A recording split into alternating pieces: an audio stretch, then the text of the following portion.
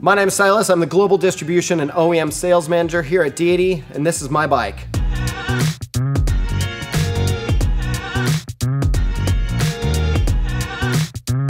So this year I'm riding the 2021 Stumpjumper EVO. I love this bike for a couple of reasons. One, we work with Specialized pretty closely on the OEM side of our business. They're one of two partners that we work with for OEM, so that's why you'll see on some of the top of the line Specialized bikes, they come with our copperhead stem and also some of our grips. I've also chosen this bike because of some of the features they built into this bike. They made an adjustable head tube angle that's independent of your bottom bracket height. It's nice to be able to adjust those independently.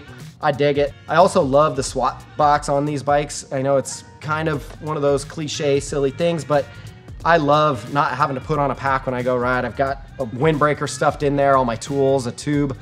It's amazing. I've got a pretty traditional build kit on this bike. SRAM drivetrain with Fox suspension. DT wheels are kind of my go-to. I love DT wheels. I love aluminum wheels. They just seem to have the good balance between compliance and durability, so I dig those wheels.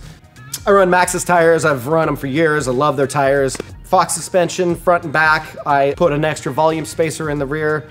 Nobody cares about that. Outside of that, it's a pretty straightforward build kit. I went with the Reverb Axis dropper post, which is kind of nice. Just one less cable hanging off the handlebars.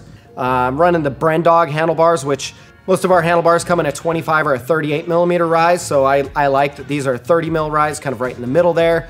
I also like that they have a little bit less back sweep at 8 degrees, so it gives you an option there. This bike comes with a 38.6 seat clamp, so we've just gotten these seat clamps into stock. I run the Lockjaw grips. I've gone back and forth between the Lockjaw and the Super Cush grips, but right now I'm running the Lockjaw.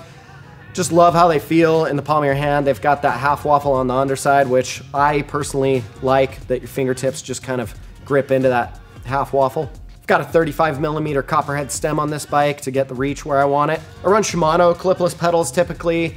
I bounce between those and our Death Trap pedals, but right now I've got my Shimano pedals on there. I've got a wide open fender on the front of this. It's a Marsh Guard fender, but it's from our distributor, Wide Open, out in New Zealand. Love those guys, so got to run their kit. So that's a quick preview of my bike. If you want to get your hands on any of the parts, we'll drop links in the description down below to everything I run on my bike. Be sure to check us out, DEITYcomponents.com. Hit us up on Instagram if you're not already following us. See you at the next one. Peace.